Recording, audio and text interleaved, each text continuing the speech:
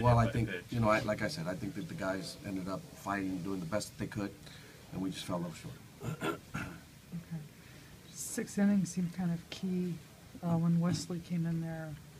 Yes, we had the ground ball, you know, Carpenter hit the jam, kind of a little squibbler to the 6-hole, 6-5, 5-6 hole. That ended up getting away, but that, you know, the game, the conclusion of the game is just the conclusion of the game.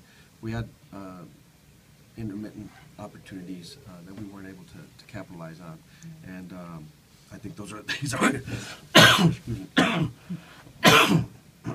We'll continue to work on. Okay.